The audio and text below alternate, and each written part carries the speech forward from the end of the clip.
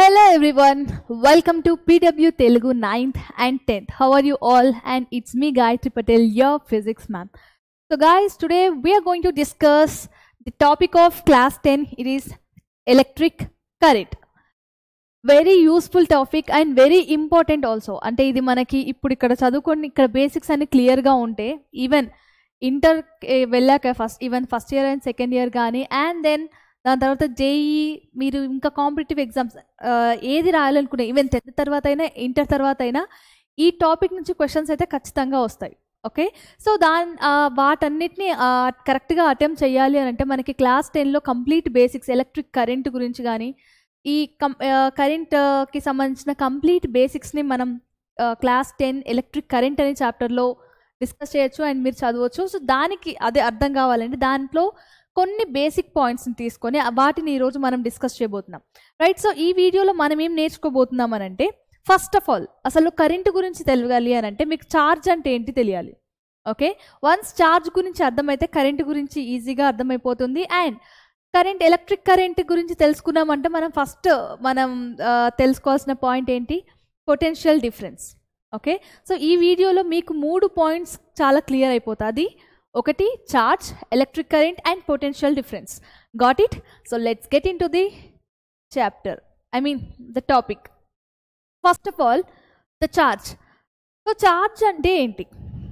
Okay, so మనకి charge అని అంటే ఇప్పుడు జనరల్గా ఏదైనా ఒక పార్టికల్ తీసుకున్నా లేకపోతే ఏది తీసుకున్నా కానీ ఒక ఫండమెంటల్ ప్రాపర్టీ అనేది ఉంటుంది, రైట్?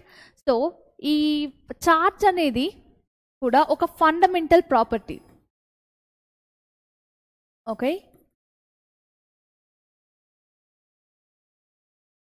ఎట్లా ఫండమెంటల్ ప్రాపర్టీ అని అంటే ఇప్పుడు నార్మల్గా మీరు ఈ ఆబ్జెక్ట్ని తీసుకోండి. ఇప్పుడు నా చేతిలో ఈ పెన్ ఉంది కదా, దీన్ని కంప్లీట్గా మైక్రో లెవెల్ వరకు వెళ్ళండి, లేదంటే ఇంకా నానో లెవెల్ వరకు వెళ్ళండి. కంప్లీట్గా జూమ్ చేసి చూస్తున్నా కొద్దీ మీకు ఏంటి ఒక చిన్న చిన్న పార్టికల్స్ కనిపిస్తాయి. ఓకే, ఆ పార్టికల్స్ అన్నీ కలిపి మనకి ఇట్లాంటి ఈ ఆబ్జెక్ట్ అనేది తయారైంది, రైట్? సో అట్లాంటి ఒక ఫండమెంటల్ ప్రాపర్టీయే ఈ ఛార్జ్. సో జనరల్గా ఈ ఛార్జెస్ ఎన్ని టైప్స్ ఉంటాయి అని అంటే 2 టైప్స్ ఉంటాయి. బేసిక్ టైప్స్ అని అంటే 2 టైప్స్. అది ఒకటి positive and negative charges. Okay, మరి ఇవి ఎక్కడుంటాయి పాజిటివ్ ఛార్జెస్, నెగటివ్ ఛార్జెస్ అని అంటే ఇప్పుడు నార్మల్గా యాటమ్ తీసుకోండి. యాటమ్ తీసుకుంటే ఇప్పుడు దాంట్లో ఏంటి? ఇది న్యూక్లియస్. ఓకే, ఈ న్యూక్లియస్ చుట్టూ మనకి నెగటివ్ ఛార్జెస్ అనేవి తిరుగుతూ ఉంటాయి. ఈ నెగటివ్ ఛార్జెస్ని మనం ఏమంటాము అని అంటే ఎలక్ట్రాన్స్. ఓకే, ఈ పాజిటివ్ ఛార్జెస్ని ఏమంటాం? ప్రోటాన్స్. Got it? సో ఈ ప్రోటాన్స్ అనేవి న్యూక్లియస్ లోపల ఉంటాయి. ఈ న్యూక్లియస్ లోపల ప్రోటాన్స్తో పాటు న్యూట్రాన్స్ కూడా ఉంటాయి. Got it? సో ఇది ఒక మాలిక్యూల్లో లేదంటే ఒక ఆటంలో ఇన్సైడ్ మధ్యలో మనకి న్యూక్లియస్ ఉంటుంది. న్యూక్లియస్లో ఈ ప్రోటాన్స్ అండ్ న్యూట్రాన్స్ అనేవి ఉంటాయి. వీటి చుట్టూ ఈ న్యూక్లియస్ బయట మనకి నెగటివ్ ఛార్జెస్ అయిన ఎలక్ట్రాన్స్ అవి రివాల్వ్ చేస్తూ ఉంటాయి. Got it? తిరుగుతూ ఉంటాయి. ఇది స్ట్రక్చర్, ఇది. Got it? అండ్ దీన్ని ఎట్లా డినోట్ చేస్తారు ఛార్జ్ని అని అంటే దీన్ని క్యూతో ఇండికేట్ చేస్తాం మనం. ఫైన్. అండ్ దీనికి ఉన్న యూనిట్స్ ఏంటి? యూనిట్స్ కూలుమ్. ఓకే, సో ఛార్జ్కి ఉన్న యూనిట్ ఏంటి? కూలుమ్స్. సో ఇప్పుడు జనరల్గా ఒక ఎలక్ట్రాన్ ఉంది అని అంటే దానికి ఎంత ఛార్జ్ ఉంటుంది అంటే 1 ఎలక్ట్రాన్కి 1.6 × 10⁻⁻19 కూలమ్స్ ఆఫ్ ఛార్జ్ ఉంటుంది. Got it? సో ఇది పాజిటివ్. అండ్ పాజిటివ్కి ఛార్జ్కి అంటే ఎలక్ట్రాన్కి ప్రోటాన్కి మధ్య మరీ అంత చేంజ్ ఏమి ఉండదు. Got it? సో ఇప్పుడు ఛార్జ్ అంటే ఏంటి? అదొక బేసిక్ ఫండమెంటల్ ప్రాపర్టీ. ఏ ఆటమ్ అయినా లేకపోతే ఏ మెటీరియల్ అయినా ఫామ్ అయ్యేది మెల్లిమెల్లిగా ఈ ఛార్జెస్తోనే. సో మరి ఈ ఛార్జెస్ ఏమేమి టైప్స్ ఉంటాయంటే అవి 2 టైప్స్ ఉంటాయి, ఎలక్ట్రాన్స్ అండ్ ప్రోటాన్స్. ఎలక్ట్రాన్స్ అంటే నెగటివ్ ఛార్జెస్ అండ్ ప్రోటాన్స్ అంటే పాజిటివ్ ఛార్జెస్. ఓకే, సో ఈ ప్రోటాన్స్ అండ్ న్యూట్రాన్స్ అనేవి, న్యూట్రాన్స్ అని అంటే వాటికి ఏ ఛార్జ్ లేదు. ఓకే, కంప్లీట్ న్యూట్రల్ స్టేజ్ అన్నమాట. వాటికి ఎట్లాంటి ఛార్జ్ లేదు. ఫైన్. సో ఈ న్యూట్రాన్స్ అండ్ ప్రోటాన్స్ ఇవి రెండు కలిపి న్యూక్లియస్ లోపల ఉంటాయి. న్యూక్లియస్ బయట ఆర్బిట్స్లో ఎలక్ట్రాన్స్ అనేవి రివాల్వ్ అవుతూ ఉంటాయి. Got it. సో ఇది స్ట్రక్చర్ ఉంటుంది. జనరల్గా దీని గురించిన ఇంకా ఇన్ఫర్మేషన్ మనకి కెమిస్ట్రీలో ఉంటుంది. ఈ ఆర్బిట్స్ అంటే ఏంటి, అది ఎట్లా రివాల్వ్ అవుతుంది, అండ్ దాని మధ్యలో ఇంకా చాలా ప్రిన్సిపల్స్ ఉంటాయి. ఇంకా డీప్గా మనం కెమిస్ట్రీలో నేర్చుకోవచ్చు. బట్ ఎలక్ట్రిక్ ఛార్జ్ గురించి, ఎలక్ట్రిక్ కరెంట్ గురించి నేర్చుకోవాలంటే ఈ బేసిక్ పాయింట్స్ తెలుసుంటే సరిపోతుంది. And coming to the electric current. So current గురించి తెలుసుకునే ముందు, నేను ఎక్స్ప్లెయిన్ చేసే ముందు, జనరల్గా మీరు ఇంట్లో స్విచ్ వేయగానే లైట్ వెలుగుతుంది అని అంటే ఏంటి, కనెక్షన్ ఇస్తున్నారు. ఓకే, అక్కడ నుంచి అంటే ఆ స్విచ్ బోర్డ్ నుంచి ఆ ఆబ్జెక్ట్ వరకు, లేకపోతే ఆ బల్బ్ వరకు మీరు ఒక వైర్ ఇస్తున్నారు. ఆ వైర్ ఏంటి అని అంటే కండక్టర్. ఓకే, అదొక కండక్టర్ని ఇస్తుంది. సో కండక్టర్లో ఏంటి, కండక్టర్ అంటే మనకి ఆల్రెడీ తెలుసు, ఇంతకుముందు మీరు క్లాసెస్లో నేర్చుకున్నారు. కొన్ని conductors, electric conductor and insulator అని ఉంటుంది. కండక్టర్ అంటే దాని నుంచి కరెంట్ని ఫ్లో చేస్తుంది, అండ్ నాన్ కండక్టర్ అంటే, ఇన్సులేటర్ అంటే దాని నుంచి కరెంట్ ఫ్లో అవ్వదు. సో మీరు స్విచ్ నుంచి బల్బ్ వెలగాలి అని అంటే ఏం కనెక్షన్ ఇవ్వాలి, దేంతో కనెక్షన్ ఇవ్వాలి, కండక్టర్స్తో ఇస్తారు కదా. ఎందుకు కండక్టర్స్ని యూజ్ చేస్తాము అని అంటే, కండక్టర్స్లో నంబర్ ఆఫ్ ఫ్రీ చార్జెస్ ఉంటాయి. ఓకే, అది ఎలక్ట్రాన్సా లేకపోతే న్యూట్రాన్సా అని కాకుండా నంబర్ ఆఫ్ ఫ్రీ చార్జెస్ ఉంటాయి. ఓకే, అండ్ ఈ ఛార్జెస్ అన్నీ కూడా ఇప్పుడు ఒక ఛార్జ్ ఉంది అని అంటే, నార్మల్గా దీన్ని నేను ఎటు కనెక్ట్ చేయకముందు దీని మోషన్ ఎట్లా ఉంటుంది అని అంటే ర్యాండమ్గా ఇట్లా ఉంటుంది. ఓకే, ర్యాండమ్ మోషన్ ఉంటుంది ఈ ఛార్జెస్ అన్నీ కూడా, రైట్. బట్ ఎప్పుడైతే నేను దీన్ని ఒక పొటెన్షియల్ డిఫరెన్స్ క్రియేట్ చేశాను, అప్పుడు ఏమవుతాయి, ఇవన్నీ కూడా ఒక ఆర్డర్డ్ మోషన్లోకి వచ్చేస్తాయి. ఓకే, ఆర్డర్డ్ మోషన్ అంటే ఎట్లా, ఇదన్నీ కూడా ఒక పాయింట్ నుంచి ఇంకొక పాయింట్కి ఇట్లా, ఈ చార్జెస్ అన్నీ కూడా ఇట్లా ఒక పాయింట్ నుంచి ఇంకొక పాయింట్కి మూవ్ అవుతూ ఉంటాయి, రైట్. సో ఇప్పుడు నేను ఇక్కడ ఒక క్రాస్ సెక్షన్ తీసుకుంటున్నాను. క్రాస్ సెక్షన్ అంటే కరెక్ట్గా ఇప్పుడు ఇక్కడ ఉంది కదా, ఇది ఒక పైప్ అని అనుకుంటే దీన్ని కరెక్ట్గా దీన్ని మధ్యలో ఇట్లా హాఫ్ చేస్తే ఈ వచ్చే ఎండ్ ఉంటుంది కదా, ఆ క్రాస్ సెక్షన్. ఓకే, సో దాని క్రాస్ సెక్షన్ తీసుకుంటే, రైట్. ఇప్పుడు నాకు చెప్పండి, ఈ సర్టెన్ క్రాస్ సెక్షన్ నుండి ఎన్ని చార్జెస్ ఆఫ్ కరెంట్, ఎన్ని చార్జెస్ ఈ ఎండ్ నుంచి ఆ ఎండ్కి వెళ్ళాయి. ఓకే, సో ఎంతో కొంత ఛార్జ్ ఉంటుంది కదా. ఇప్పుడు జనరల్గా ర్యాండమ్ మోషన్లో ఉన్నప్పుడు ఎన్ని ఛార్జెస్ ఇటు నుంచి అటు వెళ్ళాయో and same amount of charges ఎటు నుంచి ఇటు వస్తాయి. సో అక్కడ నెట్ ఛార్జ్ అనేది 0 అయిపోతుంది. కానీ ఎప్పుడైతే నేను దీనికి ఒక బ్యాటరీకి కనెక్ట్ చేశాను, ఓకే, బ్యాటరీకి కనెక్ట్ చేసేసరికి ఏంటి, ఇవన్నీ ఒక ర్యాండమ్ మోషన్ నుండి, డిజార్డర్ మోషన్ నుండి ఒక ఆర్డర్డ్ మోషన్కి వచ్చాయి కదా. సో మోషన్కి వచ్చాయి అని అంటే ఏంటి, ఒక పాయింట్ నుంచి ఇంకొక పాయింట్కి ఇవన్నీ కూడా ఈవెన్గా ఆర్డర్లో వెళ్తున్నాయి. అట్లాంటప్పుడు ఇక్కడ నుంచి ఒక 10 ఛార్జెస్ ఇటు వెళ్ళాయి అని అనుకుంటే అక్కడ నుంచి 10 ఛార్జెస్ ఇటు వచ్చే ఛాన్స్ లేదు, ఎందుకంటే ఒకటే డైరెక్షన్లో వెళ్తున్నాయి కదా. సో అక్కడ ఏంటి, మనకి నెట్ ఛార్జ్ అనేది 0 ఉండదు. సో అక్కడ ఎంతో కొంత అమౌంట్ ఆఫ్ ఛార్జ్ అనేది ఇంత టైంలో అది మూవ్ అవుతుంది, ఈ పర్టికులర్ క్రాస్ సెక్షన్ నుంచి ఫ్లో అవుతుంది కదా. సో దీన్ని ఏమంటారు అని అంటే ఎలక్ట్రిక్ కరెంట్ అని అంటాం. ఏం నమ్మాలనిపించట్లేదా? దీన్ని నెంబర్ ఆఫ్ ఛార్జెస్ ఇక్కడ ఈ క్రాస్ సెక్షన్ నుంచి ఎన్ని ఛార్జెస్ క్రాస్ అయితే అది కరెంట్ ఎట్లా అవుతుంది మ్యామ్ అని. సో ఇక్కడ ఒకసారి ఇక్కడ నేను ఇచ్చిన డెఫినేషన్ చదవండి, నేను ఇచ్చింది కాదు, ఇది టెక్స్ట్ బుక్లో ఉంది. The amount of charge crossing any cross section of the conductor in 1 second is called electric current. Got it. అంటే ఈ క్రాస్ సెక్షన్ నుంచి ఎంత అమౌంట్ ఆఫ్ ఛార్జ్ అనేది, ఒక సెకండ్కి ఎంత అమౌంట్ ఆఫ్ ఛార్జ్ అనేది పాస్ అయితే దాన్ని ఏమంటున్నాం మనం, ఎలక్ట్రిక్ కరెంట్ అని అంటున్నాం. జనరల్గా మనం ఎలక్ట్రిక్ కరెంట్ని దేంతో డినోట్ చేస్తాం, లెటర్ ఐతో డినోట్ చేస్తాం. ఓకే, సో ఇప్పుడు మనం దీన్ని ఒక ఈక్వేషన్ ఇవ్వాలి అంటే ఎట్లా ఇవ్వచ్చు, అమౌంట్ ఆఫ్ ఛార్జ్ అంటే ఛార్జెస్ పర్ టైం కదా. సో ఛార్జ్ పర్ టైం మనకు ఆల్రెడీ తెలుసు, ఛార్జ్ని క్యూతో ఇండికేట్ చేస్తాం అండ్ టైమ్ని టీతో ఇండికేట్ చేస్తాం. So it is nothing but I is equals to Q/T. Okay, మరి దీనికి ఏమైనా యూనిట్స్ ఉన్నాయా? అఫ్ కోర్స్ ఉంటాయి కదా. యూనిట్స్ ఏంటి అని అంటే జనరల్గా ఇదేంటి, ఛార్జ్ని ఏమంటున్నాం మనం, కూలుమ్ అని అంటాం. అండ్ టైంకి యూనిట్స్ ఏంటి, సెకండ్స్ కదా. సో ఈ కరెంట్కి ఇంకొక యూనిట్ ఏంటి అంటే ఇప్పుడు ఎవరు మనకి ఈ కాన్సెప్ట్ని అందిస్తే వాళ్ళ మీద మనం రెస్పెక్ట్ చేసి వాళ్ళ మీద గౌరవంతో మనం వాటికి ఆ క్వాంటిటీకి వాళ్ళ పేరునే యూనిట్గా తీసుకుంటాం కదా. సో యాంపియర్, SI యూనిట్ ఏంటి? యాంపియర్. సో దీన్ని ఏమని రాయొచ్చు అని అంటే ఇదేంటి? కూలుమ్ per second. Fine. So యాంపియర్ని define చేయాలి ఇప్పుడు. ఇది SI యూనిట్. ఓకే, ఇప్పుడు ఇట్లాంటి క్వశ్చన్స్ కూడా వస్తాయి మీకు ఈవెన్ MCQస్లో కానీ లేకపోతే 1 మార్క్ ఆన్సర్స్కి ఇవి కూడా అడగొచ్చు. డిఫైన్ యాంపియర్ అని అంటారు. యాంపియర్ని ఎట్లా డిఫైన్ చేస్తాం మ్యామ్? మనం యాంపియర్ అనేది ఒక యూనిట్. అది మనకి ఎలక్ట్రిక్ కరెంట్ని డిఫైన్ చేయమని చెప్పండి. ఎస్, మనకి ఒక డెఫినేషన్ ఉంది, చెప్పొచ్చు. మరి యాంపియర్ని ఎట్లా డిఫైన్ చేస్తాం అని అంటే ఏం లేదు, ఇది ఒక్కటి గుర్తుపెట్టుకోండి సరిపోతుంది. ఇక్కడ ఏం చెప్పొచ్చు? ఇప్పుడు ఇక్కడ 1 1 1 వేసుకోండి.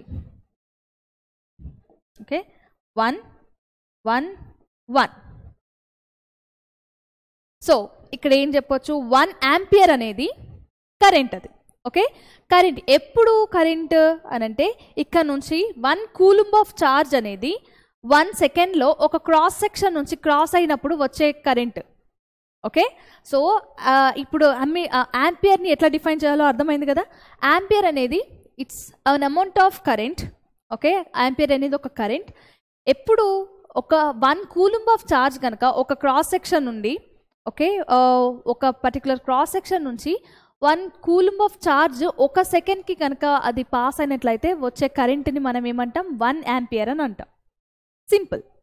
సో కరెంట్ గురించి ఇప్పుడు మనకు అర్థమైంది. కరెంట్ ఎప్పుడు వస్తుంది? ఒక కండక్టర్లో ఫ్రీ ఛార్జెస్ని ఒక పాయింట్ నుంచి ఒక ఎండ్ నుంచి ఇంకొక ఎండ్కి ఫ్లో అవుతూ ఉంటాయి. సో అట్లా ఒక క్రాస్ సెక్షన్ నుంచి ఎంత అమౌంట్ ఆఫ్ కరెంట్, ఎంత అమౌంట్ ఆఫ్ ఛార్జ్ అనేది ఫ్లో అయితే 1 సెకండ్కి, దాన్ని మనం ఏం తీసుకుంటాం? కరెంట్ అని తీసుకుంటాం. ఇది ఈజీగా ఎలక్ట్రిక్ కరెంట్ గురించి ఏమని చెప్పొచ్చు అంటే rate of flow of charges. And ఇక్కడ విషయం ఏంటి అని అంటే పాజిటివ్ ఛార్జెస్ మూవ్ అవుతాయి, నెగిటివ్ ఛార్జెస్ మూవ్ అవుతాయి. అండ్ నెగిటివ్ ఛార్జెస్ డైరెక్షన్కి ఆపోజిట్గా ఈ కరెంట్ డైరెక్షన్ అనేది ఉంటుంది. Got it? అండ్ దీని గురించి ఇంకా బ్రీఫ్గా మనం 1 షాట్లో తెలుసుకుందాం. బట్ ఇక్కడ ఓన్లీ మనకి కరెంట్ అంటే ఏంటి, దాని యూనిట్స్ ఏంటి, ఎట్లా డిఫైన్ చేస్తాము, యాంపియర్ని ఎట్లా డిఫైన్ చేస్తాము, ఇది మాత్రమే తెలుసుకోవడానికి ట్రై చేయండి. అన్నీ ఒకేసారి తెలుసుకుంటుంటే ఇంకా కన్ఫ్యూజన్ అనేది స్టార్ట్ అవుతుంది. కాబట్టి 1 by 1 వెళ్ళడం బెటర్. నా ఇప్పుడు కరెంట్ గురించి తెలుసుకున్నాం కాబట్టి next potential difference. Okay, so జనరల్గా పొటెన్షియల్ డిఫరెన్స్ అంటే ఏంటి? అదొక వర్క్ డన్. పొటెన్షియల్ డిఫరెన్స్ అంటే వర్క్ డన్. ఓకే, సింపుల్గా చెప్పాలంటే nothing but work done on charge. Right? ఇది డైరెక్ట్గా మీరు ఎక్కడ ఒక డైరెక్ట్ స్టేట్మెంట్ కూడా ఇట్లా పాస్ చేయొచ్చు. వర్క్ డన్ అంటే ఒక పాజిటివ్ ఛార్జ్ని లేదా అంటే ఏదో ఒక ఛార్జ్ని ఒక పాయింట్ నుంచి మనకు ఇన్ఫినిటీ డిస్టెన్స్లో ఉంది ఒక పాయింట్, అక్కడ నుంచి నాకు కావాల్సిన పాయింట్కి నేను తీసుకురావడానికి కొంత వర్క్ చేయాలి, అంతే కదా. సో ఆ వర్క్ని, నేను ఛార్జ్ పైన చేసే వర్క్ని ఏమని అనొచ్చు? పొటెన్షియల్ డిఫరెన్స్ అని అనొచ్చు. Got it? సో జనరల్గా ఇప్పుడు ఇది ఒక సర్క్యూట్. ఇప్పుడు బ్యాటరీ అయితే ఇప్పుడు ఈ బ్యాటరీలో నేను ఒక ఛార్జ్ని, ఒక పాజిటివ్ ఛార్జ్ని ఒక పాయింట్ నుంచి ఇంకొక పాయింట్కి మూవ్ చేయడానికి నేనేం చేయాలి? వర్క్ చేయాలి. Got it? సో వర్క్ చేసేది ఏంటి ఇక్కడ అనంటే జనరల్గా మనకి ఈ డిజార్డర్డ్ మోషన్లో ఉన్నవి కాస్త ఆర్డర్డ్ మోషన్లోకి వచ్చాయి అంటే అర్థం ఏంటి అనంటే అక్కడ మనం ఏదైతే కండక్టర్ని బ్యాటరీకి కనెక్ట్ చేసినప్పుడు అక్కడ ఏం జనరేట్ అవుతుంది? ఒక ఎలక్ట్రిక్ ఫీల్డ్ జనరేట్ అవుతుంది. ఓకే, ఈ ఎలక్ట్రిక్ ఫోర్స్ ఏం చేస్తుంది అంటే ఈ ఫీల్డ్ అనేది ఆ ఛార్జెస్, ఫ్రీ ఛార్జెస్ ఉన్నాయి కదా కండక్టర్లో, ఆ ఫ్రీ ఛార్జెస్ పైన కొంత ఫోర్స్ అప్లై చేస్తుంది. దేనికి? అదొక ప్లేస్ నుంచి ఇంకొక ప్లేస్కి మూవ్ చేయడానికి. సో దీన్ని ఏంటి? ఫోర్స్ అప్లై చేసినప్పుడు అది డిస్ప్లేస్ అయిందంటే అది వర్క్ కదా. సో ఈ ఎలక్ట్రిక్ ఫోర్స్ చేసే వర్క్ ఉంది కదా, దాన్ని మనం ఏమంటున్నాం? పొటెన్షియల్ డిఫరెన్స్ అంటాం. జనరల్గా ఈ పొటెన్షియల్ డిఫరెన్స్ని ఇంకా వేరే పేరుతో ఏం చెప్పొచ్చు? వోల్టేజ్ అని రాయొచ్చు. Got it? సో జనరల్గా ఈ పొటెన్షియల్ డిఫరెన్స్ని ఏమని రాయొచ్చు? Work done on the charge. Okay, so దీనికి యూనిట్స్ ఏంటి మరి అని అంటే యూనిట్స్ జనరల్గా ఏమని ఉంటుంది? SI యూనిట్ తీసుకుంటే వోల్ట్. యూనిట్ ఏంటి? వోల్ట్. సో ఇప్పుడు దీని నుంచి దీనికి యూనిట్స్ రాయడానికి ట్రై చేయండి. ఇందాక మనం ఎట్లా అయితే యాంపియర్కి ట్రై చేసామో, వర్క్ డన్కి యూనిట్స్ ఏంటి? జోల్. ఓకే, అండ్ ఛార్జ్కి యూనిట్ ఏంటి? ఛార్జ్కి కూలుమ్. Okay, work done per charge. So potential difference మనం ఇంకా ఏమని రాయొచ్చు అని అంటే V is equals to W/Q. Fine. So దీనికి వోల్టేజ్ కాబట్టి పొటెన్షియల్ డిఫరెన్స్ని మనం వోల్టేజ్ అని అంటాం. అండ్ వోల్టేజ్కి ఉన్న యూనిట్స్ని ఏమంటాం? ఈజీగా ఒక్క పేరు గుర్తుంటే మనకి ఇవి యూనిట్స్ కూడా గుర్తుంటాయి, వోల్ట్స్. సో వోల్ట్స్ని మనం ఇంకా ఏమని రాయొచ్చు అని అంటే జౌల్ పర్ కూలుమ్. సో ఇప్పుడు నేను దీన్ని డిఫైన్ చేయాలి. ఓకే, ఇట్లా యాంపియర్, ఇందాక యాంపియర్ని డిఫైన్ చేసాం కదా, in the same way వోల్ట్ని define చేయండి. అప్పుడు ఏమవుతుంది? వోల్ట్ అనేది ఏంటి? అది potential difference. Okay, so work done అనుకోవచ్చు. సో ఒక కూలుంబ్ ఆఫ్ ఛార్జ్ని మనం ఒక ప్లేస్ నుంచి ఇంకొక ప్లేస్కి, ఒక పాయింట్ నుంచి ఇంకొక పాయింట్కి మూవ్ చేయడానికి 1 జౌల్ ఆఫ్ వర్క్ కనుక మనం చేసినప్పుడు అక్కడ క్రియేట్ అయిన పొటెన్షియల్ డిఫరెన్స్ ఏమంటాము? 1 వోల్ట్ అని అంటాం.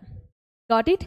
సో ఇక్కడ సింపుల్గా మనకి ఏదైనా ఒక దాన్ని డిఫైన్ చేయాలి అని అనుకుంటే డెఫినేషన్ తీసుకొని, ఓకే, డెఫినేషన్ బట్టి దానికి ఇట్లాంటి ఒక ఫార్ములా రాసిన తర్వాత, ఫార్ములా రాసామంటే ఆటోమేటిక్గా మనకి యూనిట్స్ తెలిసాయి అని అర్థం. ఓకే, సో యూనిట్స్ తెలిస్తే ఏముంది, దాని నుంచి మనకి ఏం అర్థమవుతుందో అదే దాన్ని డెఫినేషన్ అంటాం. ఇక్కడ 1 వోల్ట్ అంటే ఏంటి? Volt is nothing but the potential difference created when 1 joule of work done on the 1 coulomb of charge to move from one point to the another point is known as potential difference. Got it? So ఇప్పుడు మనకి క్లియర్గా అయింది ఏంటి? ఇప్పుడు మనకి electric current అంటే ఏంటి, potential difference అంటే ఏంటి అనేది అర్థమైంది కదా. సో ఇక్కడ ఈ పొటెన్షియల్ డిఫరెన్స్ అనేది ఎప్పుడు కానీ ఈ ఎలక్ట్రాన్స్ మూవ్మెంట్ బట్టి ఉంటుంది. ఎలక్ట్రాన్స్ ఎక్కడి నుంచి ఎక్కడికి మూవ్ అవుతాయి అని అంటే ఎలక్ట్రాన్స్ లో పొటెన్షియల్ నుండి హైకి మూవ్ అవుతాయి. Got it? అండ్ నేను ఇందాకే చెప్పాను, ఈ డైరెక్షన్ అనేది, కరెంట్ డైరెక్షన్ అనేది ఎలక్ట్రాన్స్ డైరెక్షన్కి, అంటే ఈ నెగిటివ్ ఛార్జెస్ డైరెక్షన్కి ఆపోజిట్గా ఉంటుంది. సో అప్పుడు కరెంట్ డైరెక్షన్ని మనం ఏమని చెప్పవచ్చు? ఇవి ఎక్కడి నుంచి ఎక్కడికి ఫ్లో అవుతాయి అని అంటే హై పొటెన్షియల్ టు లో పొటెన్షియల్. Got it? సో ఈ ఎలక్ట్రాన్స్కి అండ్ కరెంట్ డైరెక్షన్ ఎప్పుడు ఆపోజిట్గా ఉంటుంది. ఫైన్. సో ఈ క్లాస్లో మనం మెయిన్గా డిస్కస్ చేసింది ఏంటి అని అంటే ఛార్జ్ అంటే ఏంటి, దాని units. Okay, and charges 2 types ఉంటాయి, positive and negative charges. Then electric current. So ఈ కండక్టర్లో ఎప్పుడు కానీ ఛార్జెస్ మనం బ్యాటరీకి కనెక్ట్ చేయనప్పుడు అవి ర్యాండమ్గా మూవ్ అవుతూ ఉంటాయి. అప్పుడు మనకి నెట్ ఛార్జ్ అనేది 0 ఉంటుంది. కానీ ఎప్పుడైతే మనం ఈ కండక్టర్ని మనం ఒక బ్యాటరీకి కనెక్ట్ చేసామో అప్పుడు అక్కడ ఒక ఎలక్ట్రిక్ ఫీల్డ్ క్రియేట్ అవుతుంది. ఆ ఎలక్ట్రిక్ ఫీల్డ్ ఏం చేస్తుంది? ఈ ఫ్రీ ఛార్జెస్ పైన అది ఫోర్స్ అప్లై చేస్తుంది. దేనికి? ఒక పాయింట్ నుంచి ఇంకొక పాయింట్కి ఆర్డర్డ్ మోషన్లో రావడానికి. ఓకే, వాటికి ఒక ఆర్డర్డ్ మోషన్ ఇవ్వడానికి అది కొంత ఫోర్స్ అప్లై చేస్తుంది కదా. Force into displacement is nothing but work. అప్పుడు మనం ఏం చెప్పొచ్చు? ఈ వర్క్ డన్ అనేది ఈ ఎలక్ట్రిక్ ఫోర్స్ లేదంటే ఎలక్ట్రిక్ ఫీల్డ్ చేసే వర్క్ డన్ ఏమంటాం మనం అంటే పొటెన్షియల్ డిఫరెన్స్ అని అంటాం. ఒక ఛార్జ్ పైన ఈ ఫోర్స్ చేసే వర్క్ని పొటెన్షియల్ డిఫరెన్స్ అని అంటాం. అండ్ ఎప్పుడైతే ఈ కండక్టర్లో ఒక సర్టెన్ క్రాస్ సెక్షన్ తీసుకున్నప్పుడు అమౌంట్ ఆఫ్ ఛార్జ్ ఒక పాయింట్ నుంచి ఇంకొక పాయింట్కి మూవ్ అవుతుందో అప్పుడు 1 సెకండ్లో ఎంత ఛార్జ్ అయితే పాస్ అవుతుందో దాన్ని ఏమంటున్నాం మనం? కరెంట్ అని అంటాం. Got it?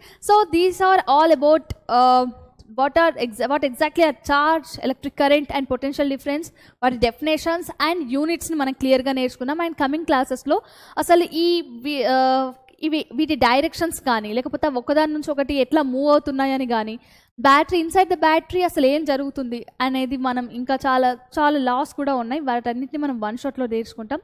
So till then keep learning and will meet with another interesting topic. So